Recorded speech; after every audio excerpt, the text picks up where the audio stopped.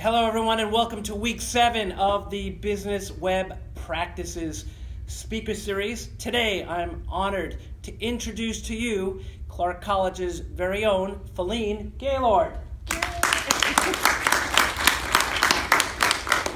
Thank you for that warm welcome.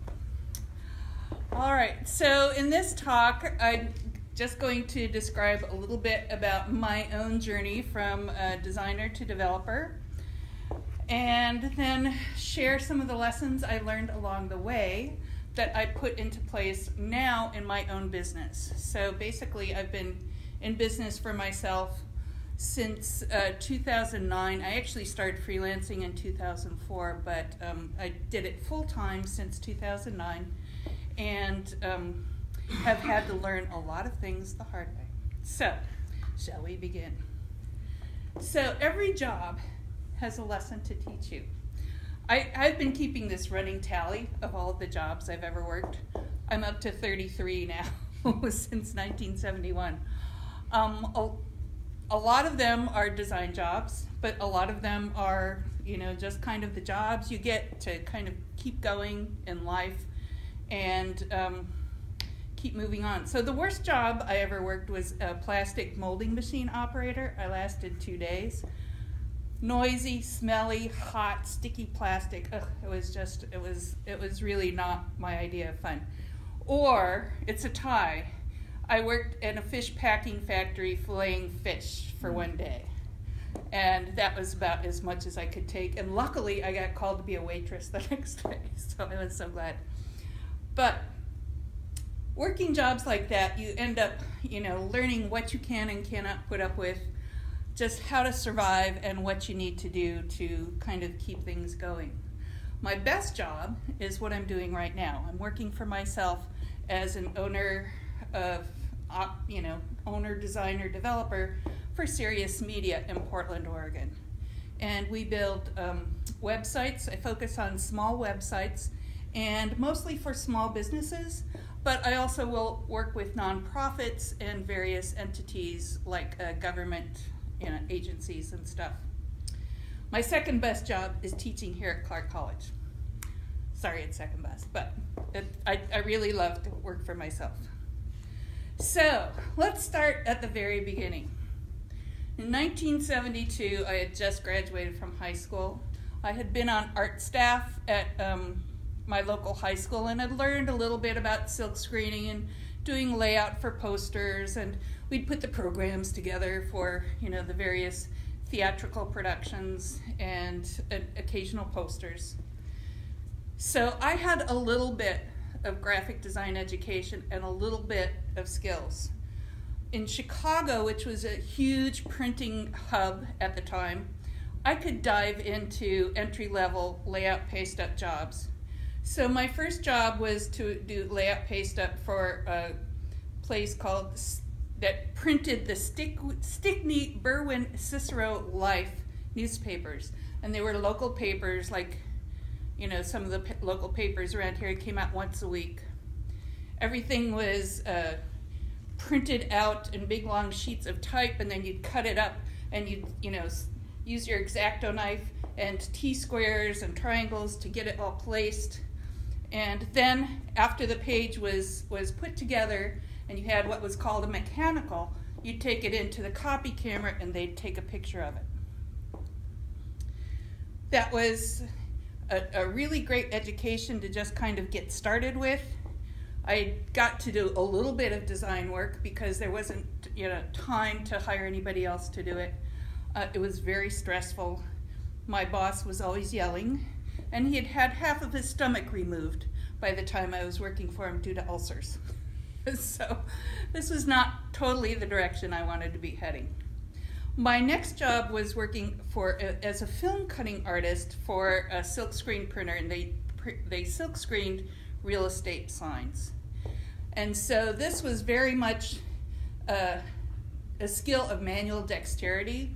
We had this film called Rubylith. We'd put it out there, and then we'd have type either drawn underneath it, and so we'd have to cut out perfect O's and perfect S's out of this film, and then you'd peel the film off, and that would be used to create silkscreen.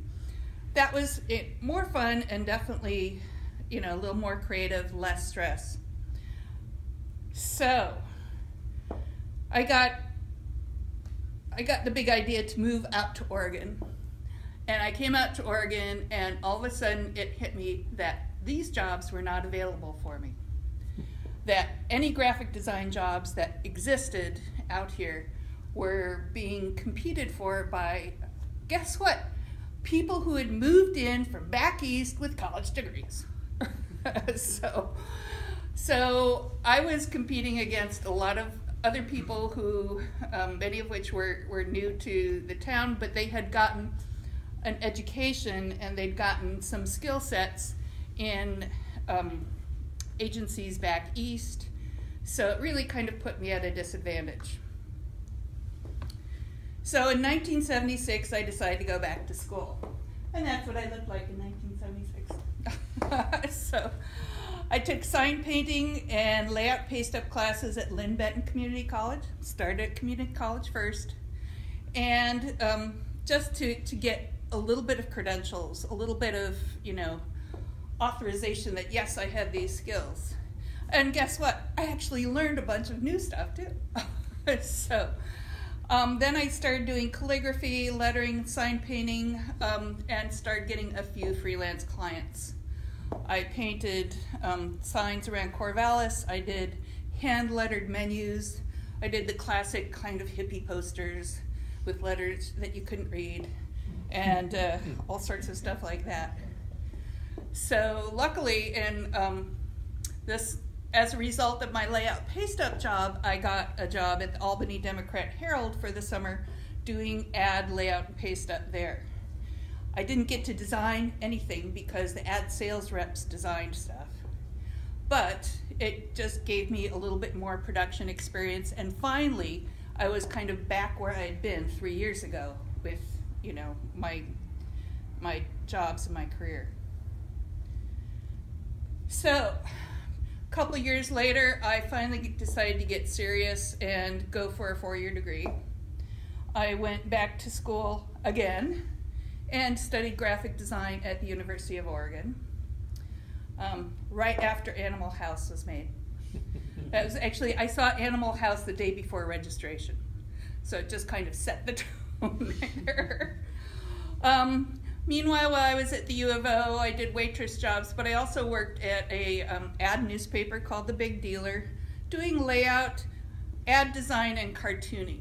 Now, The Big Dealer was not a prestigious publication. It was kind of like nickel ads, but with a few pictures. So, but the good thing is that they actually let me go in and, you know, work on design work and just be a little bit creative, and they liked having the cartoons. So that was actually a good opportunity for me. 1979, I moved to PSU. So U of O is changing their graphic design program to a more general visual design one, and I really wanted something very specific to graphics. So, and my boyfriend was moving up to Portland. So I decided to come on up to Portland State, where actually I felt very comfortable in the community there and found a really wonderful graphic design program. The cool part about being at PSU is my work-study job. I got to be a graphic design assistant at the audiovisual department. And this was in 1979 to 1980, 81. One of the things that was happening during that period of time is Mount St. Helens was erupting. One of our jobs in the audiovisual department was to develop the film that any of the professors took as part of their, you know, research, their studies. So we had the geography professors going up in helicopters every day, flying over Mount St. Helens, and they'd come back and they'd give us their film. And my boss would take it into the dark room, and he'd bring it out, put the slides out. So we were the first people that got to see the slides of any activity on Mount St. Helens. In this day, we are so used to instant information coming at us all the time, but the whole drama of being able to be the first ones to see those slides were really cool. I also got a lot of experience of just working with the professors and learning how to, listen to what their requirements were, meet their needs, and really kind of focus on providing a skill set that they really were looking for. So after school, I worked at a company called MNI, Mike Nichols Incorporated, and it was my first real design job. I was so excited. Actually, right before this job, I sold dog licenses door to door. So, kind of goes from one to the other. But so I was a graphic designer there, and basically I got to do the company branding. I established their logo, which actually they're still using, and I got to work on multi-language design projects. So he was doing training in Saudi Arabia or Korea. And so for each of those, I'd have to put together a Korean business card, Saudi Arabia, like find the typesetter who can set that and find somebody who can proofread it, because or we did Korean, Japanese, and Arabic. So that was a real fun project. I got to design their trade show booth. So that was something I'd never done before, and got to figure out, it's like, oh, we have these panels, and here's the logo, and make it really big and gold. And I did a lot of cartooning for this job as well. And, the slides for 5 different courses. So each course had anywhere from 50 to 120 overhead slides that he'd carry around in this big suitcase.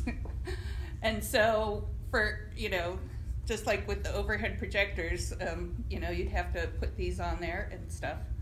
So just kind of compiling all of that, and was a lot of work to keep track and make sure they were all in order. But in 1986, my world changed, because he bought a Macintosh. And the Macintosh, we were able to use it to do page layout for all of his various, each seminar had a booklet. So all the various booklets, multi-page booklets that we had, it was so fun that the page numbers were automatically there, because we were cutting out like little page numbers and having to stick them on individual pages before we got the Mac. So the fact that this did pagination was like so cool. And then we got to, so I used programs like Ready, Set, Go was the first page layout program that I used, and Corel Draw. I remember this, the window on that Mac was like so little, you couldn't even see an entire page, even the entire width of a page on it. But it was just groundbreaking and so fun. So, 1989, I started working at TriMet. So I worked at TriMet for 15 years, and really kind of, went from one era of design work to another one. So when I got to work there, all of the maps were done with, mechanical, so we had layers of acetate, and we'd put the bus routes down on tape, and we'd get like the labels for each street and kind of like, put them out there, and it was very time consuming, really tedious. So I got hired because I could use a computer and I knew the drawing programs.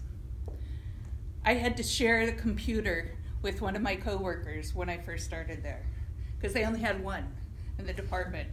So Jeff got a few hours and I got a few hours, and then we'd have to fight over about who got to do what. So, so some of the firsts that I got to initiate for TriMet is the very first desktop published brochure, which is in 1990. I still have a copy of it. So a GIS-based system map.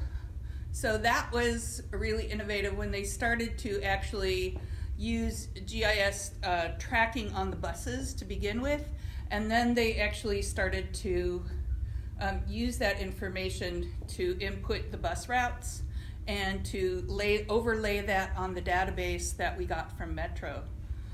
So that was very interesting. I got to initiate a website, the very first website with a trip planner on the homepage, the very first online store for tickets and passes. And we got to help design the interactive map user interface. So when we were developing this interactive map user interface, Google Maps hadn't even launched yet. And so we were like looking at this interface trying to figure out, it's like, okay, so if you have a little zoom thing here on the side, does zooming up mean you're moving out or moving in? So some of these very basic decisions that seem so intuitive now, somebody had to decide those at some point. And so it was really a great challenge to try and figure out what are the things that are going to be really useful about this. Within 2 years from when I was working on that, Google had worked with TriMet to be the very first transit agency to put bus routes on Google Maps. So, and then my last accomplishment while I was there is 2002 or 3, we did the first phone app, and I said smartphone app here, and actually it was a feature phone. You know, we didn't have smartphones back, but it was a feature phone app that you could actually do trip planning and find when their bus was coming. And that was right before the Interstate Max launched in 2004. So one of the challenges for designing that was that, you know, you can only do one decision step at a time when you're on a phone. You know, you can assume that on a laptop you can do, you know, a couple of different things, but on the phone, particularly on phones that weren't smartphones, you could only do one step, one decision at a time. I remember at the time my boss said, "Oh, this isn't going to be very popular. People aren't going to want to wait for that information and pay for the extra data." And I was like, "No, this is your killer app." And sure enough, you know, you look at all the various apps that have been developed with TriMet data because it's publicly available, and it's just it's amazing to see what people have done. And I personally am a huge fan of the ticket app. So this was what the TriMet website looked like when I first started working on it.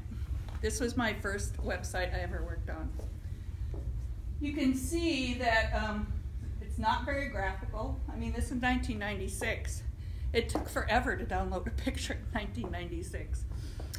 And it's really hard to tell what is the most important out of all of these. All of these different options are presented in equal value.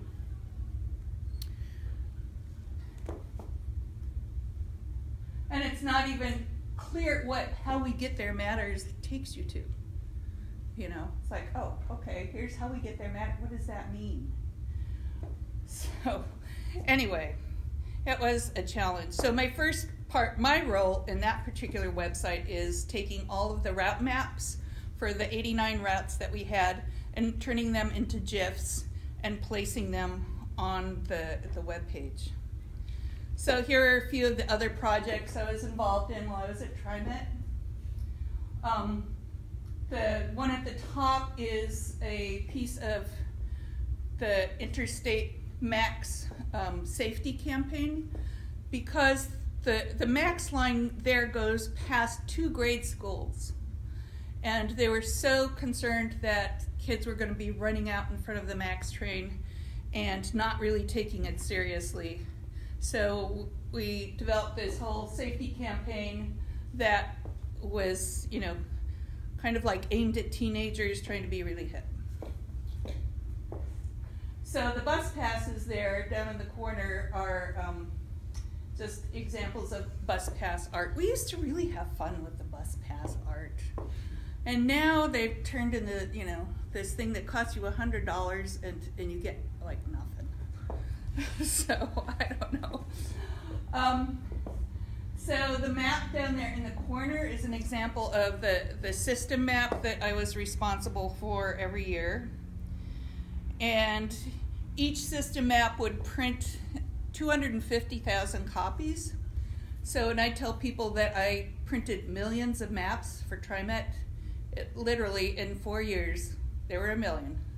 And I was there for a lot longer than that. So this piece is a piece of information design that I did, outlining how the Interstate Max was going to be constructed. And I don't know if you've ever attended any of Edwin Tufte's seminars about information design, but he has cited that to have 4 variables of information shown in relationship to each other is like really a masterpiece. This one has 5.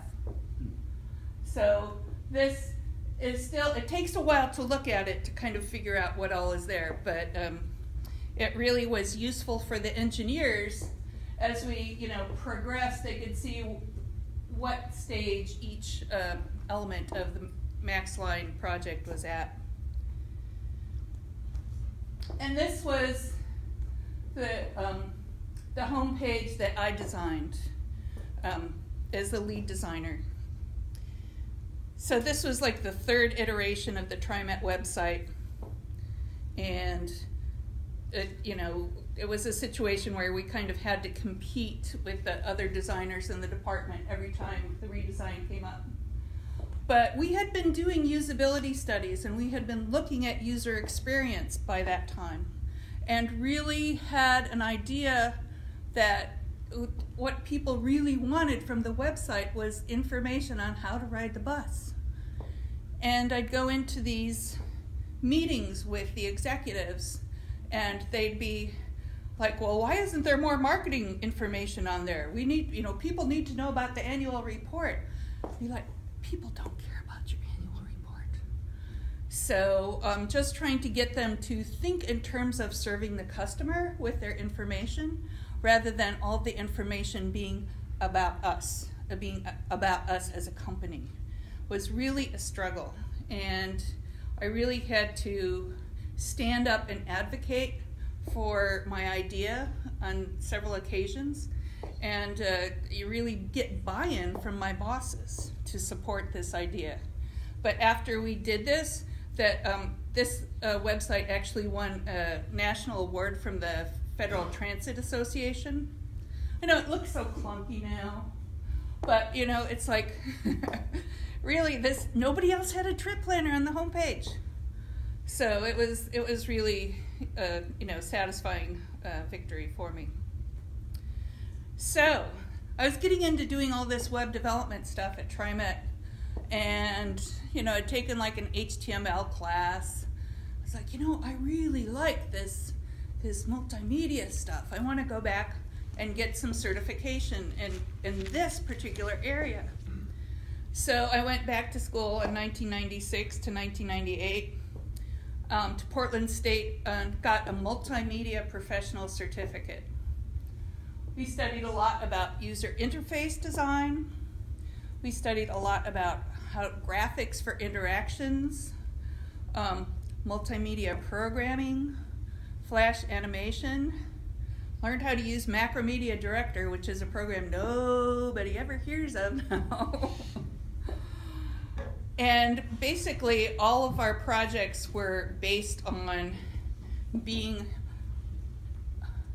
software that would be located on a CD that people would run. There was some acknowledgement of web, as being a way to deliver this, but once again, because the bandwidth was so bad, and it just took people, took things forever to download, it really was not considered the major focus of this program. So all of my HTML all was learned outside of this particular program. But I got a certificate. And the thing is that all of those concepts still apply to what I'm doing today. I mean, they really were fundamental concepts of interactive media, no matter how it's delivered. So the fact that the software has changed, and now nobody likes Flash, is, that really doesn't matter, because the design concepts are still what is following through. It underlies everything that we're doing now. So from there, I went to the OHSU Center for Women's Health. There I was a senior project manager of graphic design. I was the webmaster. I did brochures. We were the first to use email newsletters for outreach. That was considered very radical. Like, oh no, people won't read it if it's not in print. Well, they don't read it if it's in print either, so. We did an online searchable database for women's health. We supported the Women's Health Research Unit and their search for people to participate in their programs and to print the results of their various studies that they did. We had an annual Women's Health Conference, which I helped with PowerPoints and graphics. And then we also did monthly free health events at Nordstrom's for women. Very interesting place to work. I loved working up at OHSU because I was smarter than the doctors in something. They didn't know how to use PowerPoint. Half of them couldn't, they couldn't use a computer. Even, this is the mid-2000s. A lot of them went, I don't know, I just never got time to do it. So, so they'd come to me and I could help these doctors do things. And also then I was able to learn from them because there were opportunities to, attend free talks on campus every week. And sometimes I'd go and I wouldn't really understand what they were talking about, but still, I would get something out of it. It was actually a very interesting environment to be part of. So, and then 2006, I moved up here to the Couve and started working for J.D. White, which evolved into Berger ABAM engineers. So when I started working at J.D. White, they were a consulting agency for land use, public involvement, and environmental consulting. So they had clients that were both on the public side, so Clark County, City of Vancouver, Port of Washougal, the Cowlitz tribe, Port of Kalama, were all various clients that we had. And then also a lot of developers and private entities that needed environmental or land use concerns. So in that case, I was hired to do website design and development as part of their package. I supported the other parts of the team with maps and print design. I learned how to do estimates and proposals. I learned how to plan a project. And I learned about time tracking. Arrgh! So I tell you, the estimates, proposals, project planning, and time tracking were very difficult things for me to learn. I was so used to kind of like diving in as a graphic designer. It's like, oh, let's do a few sketches, or let's run around and play with this and play with that and see what happens. And especially when I was an in-house designer at TriMet or OHSU, I was able to spend as much time as I wanted, as long as we met the regular deadlines, which usually were kind of like 3 months out. But there were times I would redo a brochure 14, 16, 18 times, just because the marketing rep didn't like that color of blue this week and wanted me to try something else.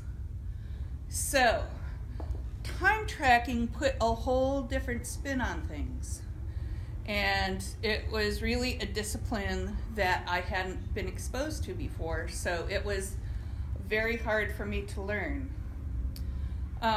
And just planning a project and figuring out how, time tracking is the base of planning a project, because if you don't know how much time something takes, you're not going to know how much time to estimate. You're not going to know, in a proposal, if you're competing against somebody else, you want to make sure there's enough time to cover all of the tasks, but also, you know, not too much.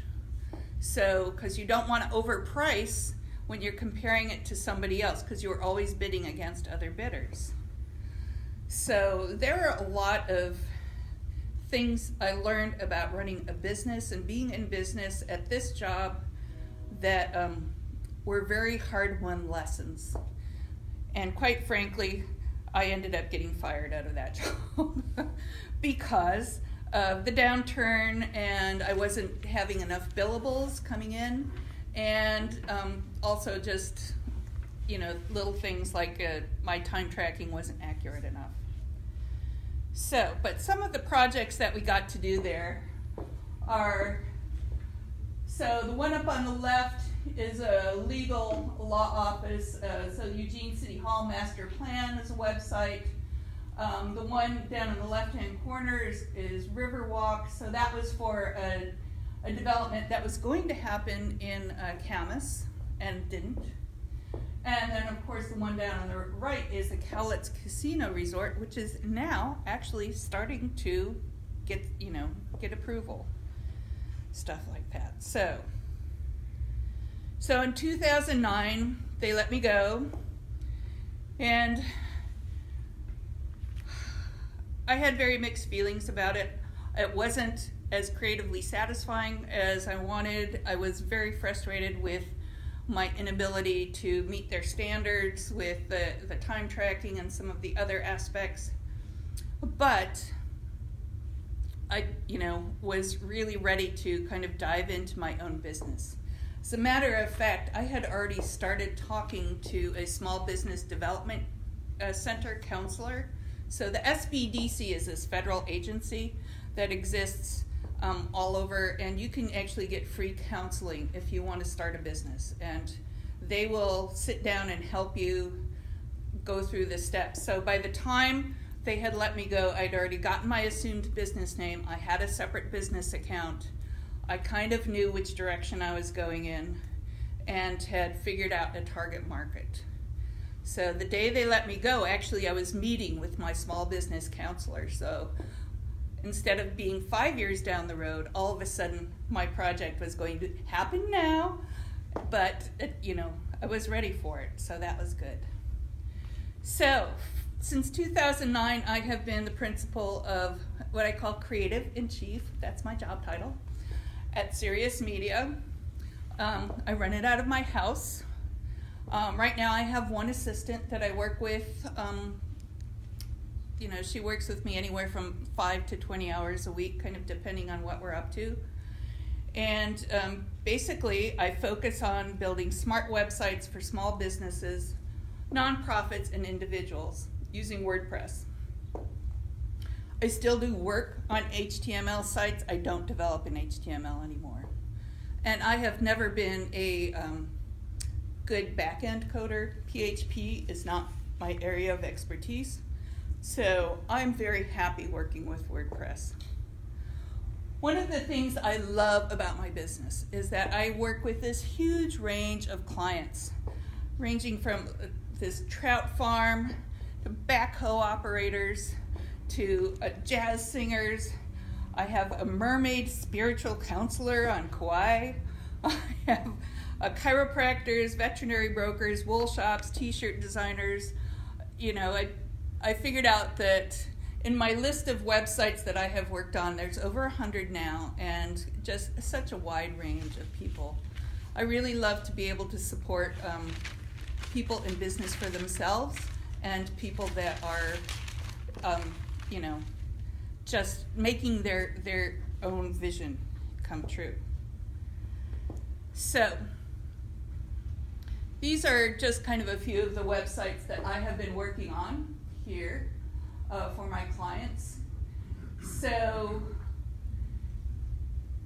up left is a lighting designer, a weaver, my jazz singer friend, a business consultant, and a photographer. So here we go. And so how am I doing on time? You got about 5 minutes. Okay, great. All right, so let me get to, I have 10 nuggets of business wisdom to share. All right, so the first one is fill your clients' needs. Find a service that is important to others and fill that need. Try and focus on one particular service that you do really well and let people know that that's what you're up about. I can do logo design, calligraphy, all sorts of stuff, but I really focus on just building websites. If people need logos, I can add that. Check in with your clients often, so make sure that they know that you're listening, and even if you're late, just let them know what you're doing so that they know that, you know, what's going on. Back it up and lock it down. Keep your system secure. Make sure you back up everything. You know, you can't say that enough. And make sure your websites have extra security running. Make sure that your host is secure if you have your website on a host, because there's nothing worse than having to restore a hacked website. Ask for help if you need it. There are a lot of people out here who have different skills than you, are more advanced in one area or another. This school is a great place to connect with others. Keep your tools sharp. So, you know, originally I was thinking of this metaphor as being like my X-Acto knives when I was first getting started.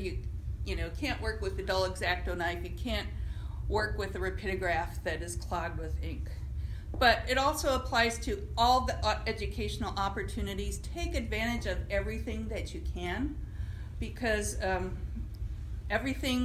technology and data are changing daily.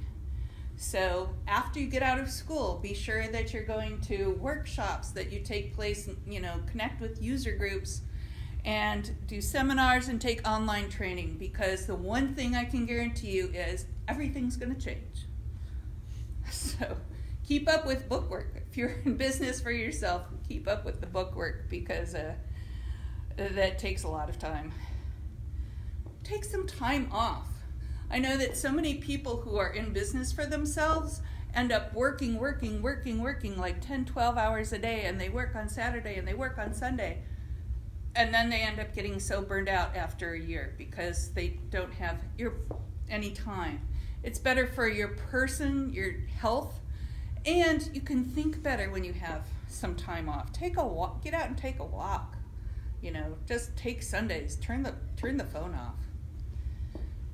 So develop your toolkit. Find some themes, find some techniques, find some, you know, code snippets that you can rely on, that you know how they work and you can use in a bunch of different ways, so you have a toolkit of things to rely on. And then find your synthesis. So find somebody to partner with. If you're really good at one particular type of coding but you suck at e-commerce, find somebody else who works really well with e-commerce, but they don't want to get out there and find the jobs. So find somebody that you can synthesize with, and both of your businesses will grow. And then don't be afraid to fail. This is actually a wall in the Whedon and Kennedy offices downtown. And one of the stories that Dan Whedon told at the first creative conference I went to is how all of his successes have been built on failures. That to actually go and do some of the great creative stuff that they do, they had to try a bunch of other stuff that didn't work. And even in the various approach to when he was starting the business, he had all these failures. But each failure gave him an insight, and it gave him something to work with for the next thing. Oh, avoid that. Oh, don't do that. Oh, spend more time on this. So they have made it a motto at Whedon and Kennedy to fail harder. And if you don't have failures in your performance review, you're actually downgraded for not having failures during the year. So I'm not telling you that you should go out and totally mess up. I'm just saying don't be afraid if it happens, because that's how some of the best opportunities are given to us. That's how my business got started, and that's how, you know, I've learned everything I've learned here. And thank you for your time.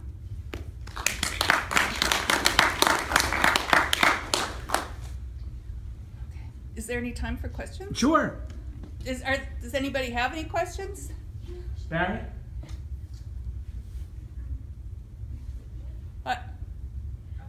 Oh, sorry. I'm wondering about the time. You went a little You were fast. going for your the 10 things. Yeah. Number 6. What was number 6? Oh, let me go back. Oh, keep up with bookwork. Account. Yeah, what I use for time tracking is an online tool called Harvest. Harvestapp.com, I believe, is the tool. FreshBooks also works really well, but it just gives you a really easy way to do estimates, time tracking, and invoices. I think it's like $12 a month for me, and it is so worth it because it saves me a bunch of time. Yes? I did have a question regarding images. For your website, the images you use, do you purchase them or do you just use the basic Google images? Well, first of all, you can't trust any image that you just find on Google to be copyright free. So any image that I use on a website for myself or my client, either it's something that I took or I have bought from a stock agency. One more? Yeah, I was like curious, what kind of tools do you use for like image processing and for layup? Well, for the most part, I use Photoshop for any image processing, and I use WordPress for, the structure of my site. One more? Great. One more, yes? When you're like someone like me that's getting out there and trying to do logos and design for web and whatnot, I'm more creative than technical, I guess. So what would you recommend more nonprofits and like personal websites and personal small businesses over getting in line at a corporation and I guess applying at someplace like TriMet or something where the projects are bigger than how I feel like it's my skills would be? Yeah. I guess I don't know how to ask. Well, What do you think? basically it all has to start with networking, and one of the other things I was going to say is realize that at every job, everywhere you are, any kind of social connection, you're building your network. So if the people you meet here at school, or if you belong to a model train club, or you worked in your neighborhood association, all those people are all people that when you get started you let them know. Also, joining business networking groups really helps because you find other people that are in business that need what you have. So definitely pay attention to business network, small business networking groups and like Chamber of Commerce kind of meetings and stuff like that. Cool. Okay. So, Well, are thanks we- again, Fellene. All right.